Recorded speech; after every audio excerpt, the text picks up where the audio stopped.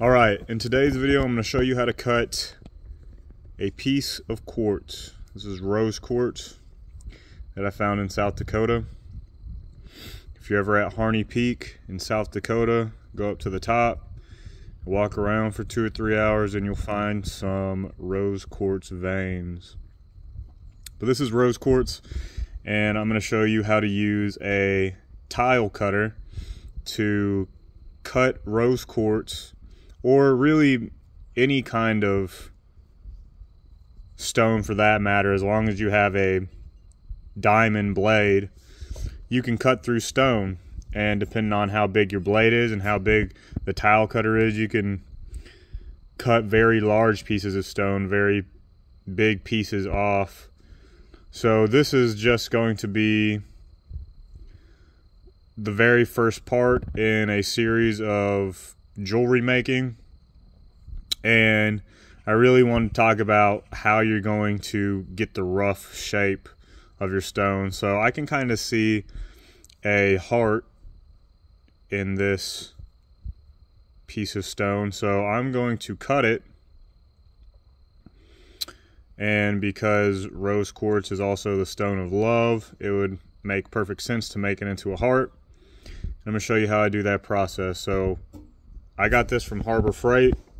This is just a tile saw, and then I also have a little watering can, and you're going to periodically put water into here. This is a little reservoir that will hold water for you, and as you cut with the tile saw here, it will pull water up using this blade. So you can see that this blade is now wet from rotating through that water, so it'll keep it wet for you, and that is critical whenever you are cutting stones, because you don't want them to crack or fracture due to high heat and then cool water. You really want to keep this down. You really want to keep the temperature down on the blade and on the stone. That's by constantly keeping water on it. Pretty simple to use, but you need to understand whenever you are cutting into a stone that doesn't have many inclusions, which are, this one doesn't have that many, but you can see here how there's almost this white area with a very distinct line, and there's another inclusion right here as well. But inclusions are just the cuts, or the fractures, sorry, I would say, in your piece of stone, and it could be from it dropping or something hitting into it or something like that. But those are things that you don't want, and ideally you want to think about when you are going to cut your stone. You want to also cut out any inclusions, because those are weak points on your stone, on your piece of jewelry that you're going to try and create. So I'm going to want to cut all of this out through here. There's also little bits of fractures on these edges, so clean up the edges. And it almost looks like there's an inclusion through here as well. So really I want to just be working with this right here, that area, and try and cut everything else out.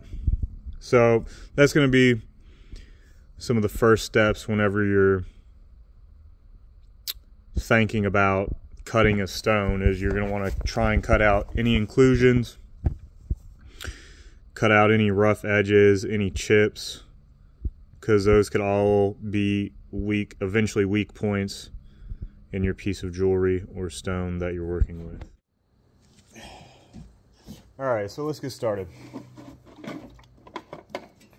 Remember to get your water into the reservoir, and you could even pour it on top if you want to. And you're just going to start out, I'll even put water on this, just going to start out by trying to cut out all the inclusions. Make sure you stay to the side so you're not getting blasted with water.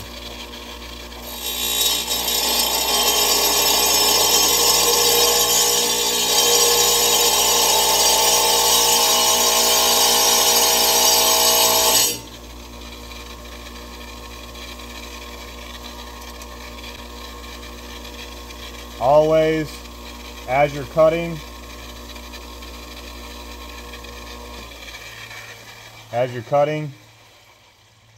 make sure you back off and re-look at the shape every cut you make.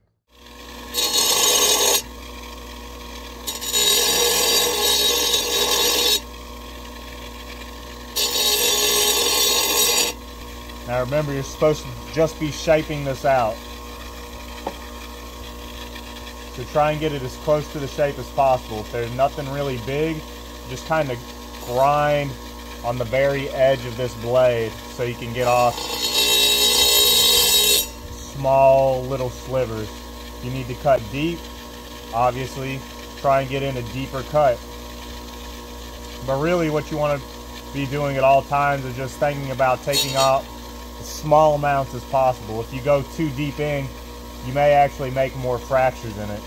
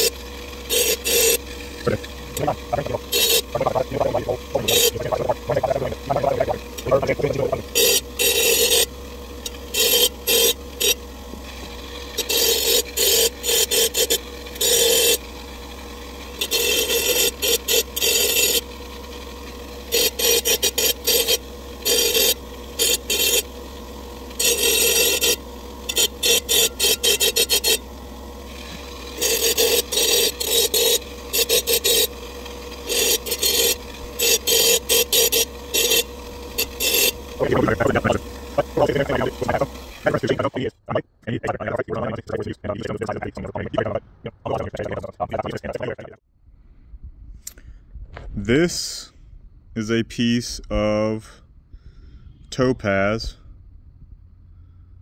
that I ended up getting a mirror finish on. And if you watched my previous video on how to cut a rough stone, then you probably want to watch this next one where I polish it and get it to this mirror finish here. And once you get it to a mirror finish, you can see inside of the stone very well. And this is a rutilated topaz, which I haven't seen anything online about silver threads in topaz, so I'm not exactly sure if this is there's a different name for it. But once I get to that mirror finish, I should be able to find this rainbow inclusion and be able to see it a lot better in here. So that's what I'm hoping to get to on this video, and I want to tell you about exactly what I use and how to use it. So the things you're going to need to polish your stone are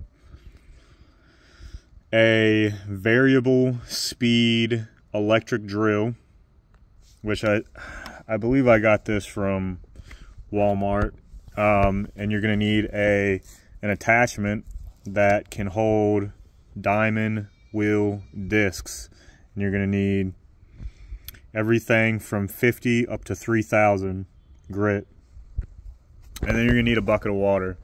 And to get the mirror finish, you also need to order probably a synthetic 30,000 grit mirror finishing agent or compound, and that we will put on a polishing wheel, and I'll show you how to use that at the end.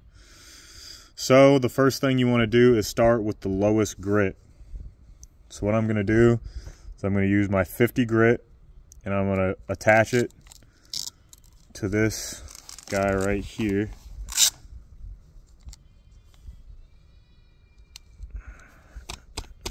Try and get it as centered as possible. And you're going to take all of these rough edges off with your 50 grit diamond pad. So all I do is, if I'm working on my stone, I'll dip the stone. Sometimes I'll even dip this pad, and then I go straight to work. All right, so here's the workflow. You get your stone, you get your bucket of water, dip the pad, dip the stone, and all you're working on doing is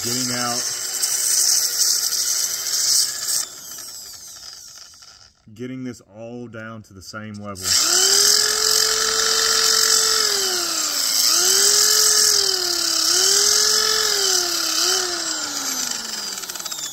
You're going to have to periodically come back in and wet your stone, wet your pad.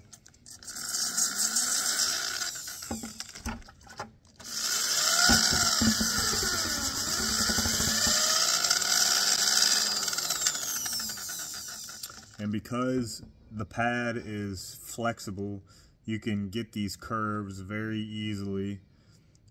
And you don't have to make it level. You don't have to make your everything flat and smooth. I can still have rounded edges and a rounded surface. I just need to make sure that I'm moving the drill with the body of how I want it to look. So if I want it to be curved, then I need to make curved movements. If I want it to be flat and linear, then I need to make flat and linear movements.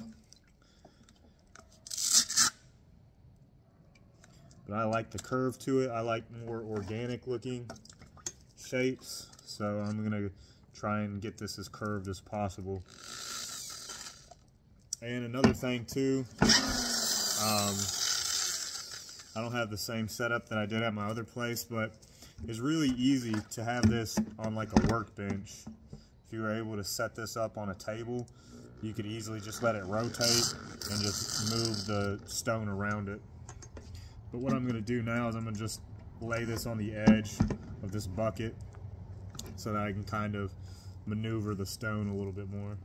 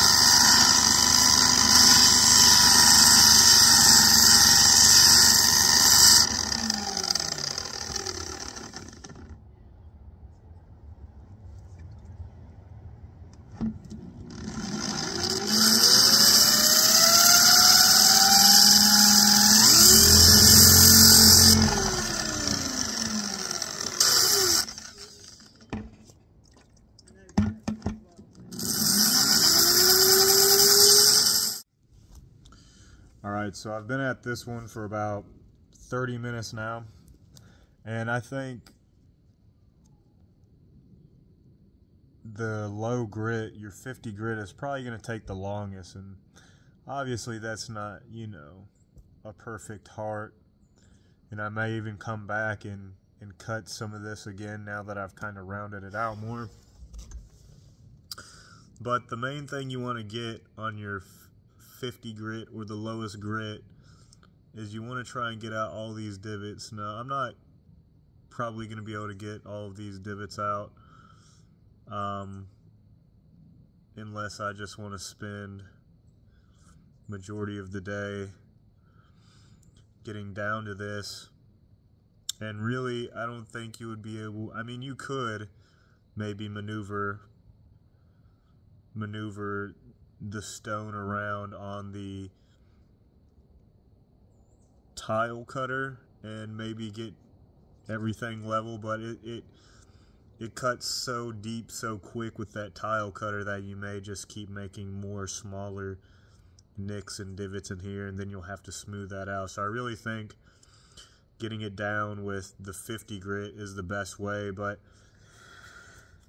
it's going to take a while for you to actually get all of these divots out, so just be aware of that. In the heart of the stone, which a quartz is 7 to 7.5 on the Mohs scale, which is the hardness scale for rocks, gems, and this one's going to take a while just because it has quartz in it. You can see that inclusion right here, that breakage, and then I did find another inclusion that's not as deep, the little fracture that kind of comes up through here, but you'll notice that as I start getting to these higher grits, after I get off of this 50 grit and go to some of the higher ones, that it will get a lot clearer, a lot smoother, and you'll be able to tell that the lowest grit is probably going to take you the longest. All the other grits after the lowest grit will come by a lot quicker, but I am going to try and get some of these divots out, and then I'll show you going to the higher grits, the 150, 400, 1000, 2000, 3000, and what those all look like. So I'm going to keep hitting this with the 50 grit a little bit longer, and then I'll go straight into the 150s. Alright, now I'm doing 500. And honestly, I may have needed to spend a little bit more time on the 300 in some certain places, and this is why this process cannot be rushed. This is why a raw gem is so much less in terms of value than a cut and polished gem. The cutting and the polishing process takes a lot of thought, and it also takes a lot of work. And that's why people spend a lot more money for something cut and polished well. So you really need to be as thorough as you can be with this process, but you will still get an idea by the end of this video on just how well polishing a stone, even up to 3000 grit, will look, and why you really need to understand jumping from different stages and what they will do.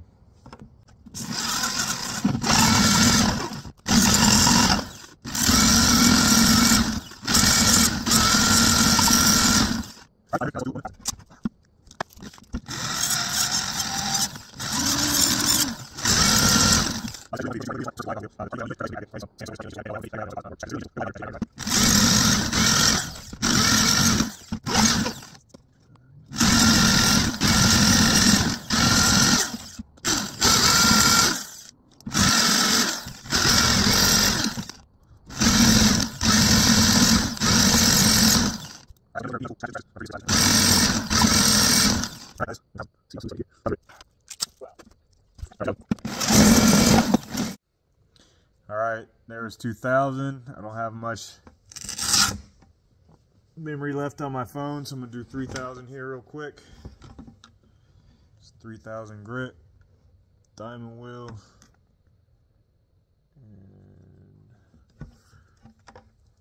and let's hit it.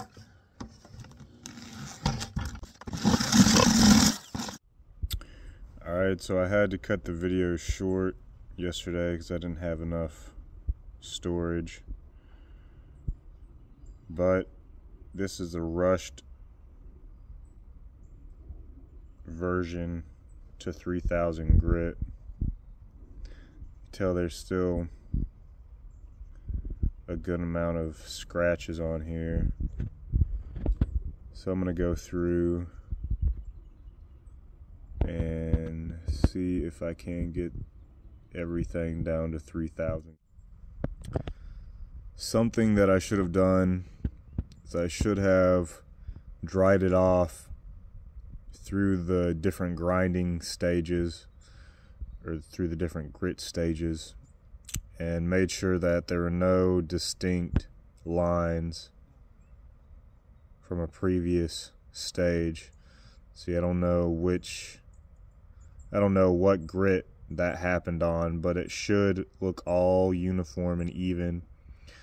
So some areas you can tell are smoothed out to 3000, and those are the ones that are at the highest point, where some of these that are kind of divoted in here, they still have scratches in them. So I need to get those scratches out. And you can see on this side here too, working with 3000 grit, it might take days to buff those out. Using a 3000, it would be nice to know exactly what grit that's at, if it's a 800, a 1000, 1500, because then I could work at that stage and get that surrounding area all down, and then I can move up to a higher stage, which that just won't allow me to do right now. But eventually you want to get to the point where whenever you mirror polish this, put that mirror finish polish, should look like, it should look wet pretty much all the time, and you should be able to see very distinctly inside of it. So that's what I'm going to keep working towards. I've maybe put another 30 minutes with the 3000 grit. I'm just going to keep hitting all these divoted areas. So you'll notice in some areas you'll get this white streak or white marks that'll appear after you've polished it with a certain diamond pad. And these white marks here are because they're forming here because it's very coarse there still. It's not at the right grit yet. So I'm using a 3000 grit, and really I should be using maybe a 1000 or a 800 and get it to this level right here where this white's at, where it keeps, the resin keeps getting collected into these grooves, because it's still too deep there and it's not going to get buffed out from the 3000 grit. So I have to go lower to get these areas out if I wanted to get them out. Same with, you can see here, these white areas that'll pop up, and that's because that resin from the diamond grit pads will push their way into these areas. But I'm not going to work on those areas. They're a little too deep. So I'm just going to hit the rest of this with a 3000, and then I'll hit it with the mirror finish. And you'll see those lines again when I hit it with the mirror finish. It'll stay in those lines because that powder is so fine. But this is almost done at 3000 now. Got a little bit left to go. Just wanted to share that tip with you. Alright, I think this is about as good as I'm going to get with 3000.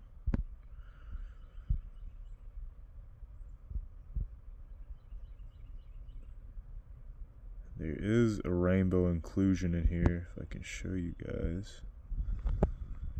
Just gotta hit it at the right angle.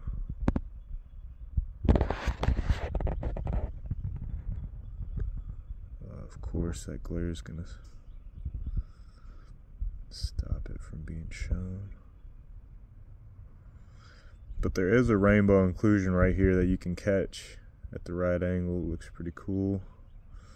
Ooh, here's a good angle. There it is.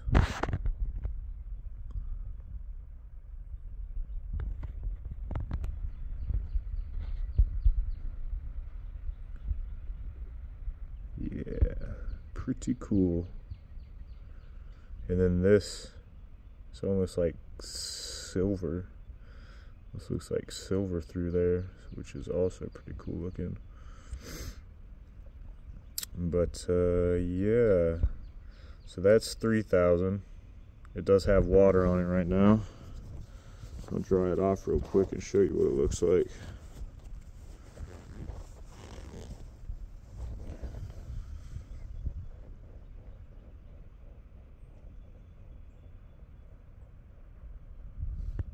Still has a good amount of shine on it.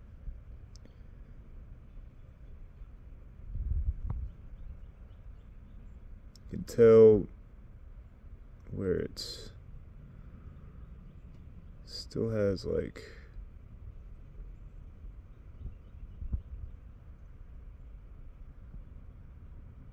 some lines there, but I think it's from the way I pushed into it, because it still looks polished, but it's just, I think I made some divots in there because I was pushing too hard.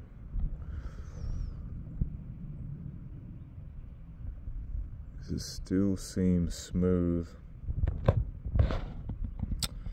but that's 3,000 grit, dry.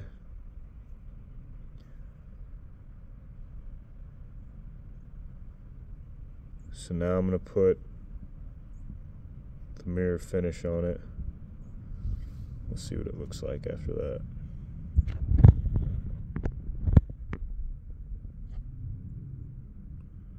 Not bad. Alright, so this is synthetic diamond grit up to 30,000, I think is the grit for this, but it is a mirror polishing finisher. I just added it to this felt pad, and all I'm going to do is buff up the stone on this felt pad, and that's how we're going to get the mirror finish on this. So it's going to go from 3,000 grit to a 30,000 grit. We'll see how it looks after.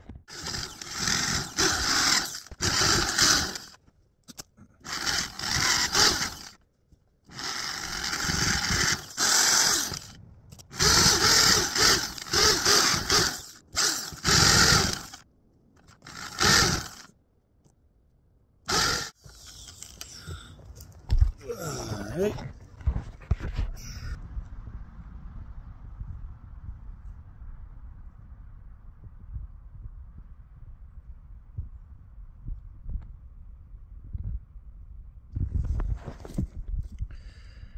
Alright, that is at a mirror finish.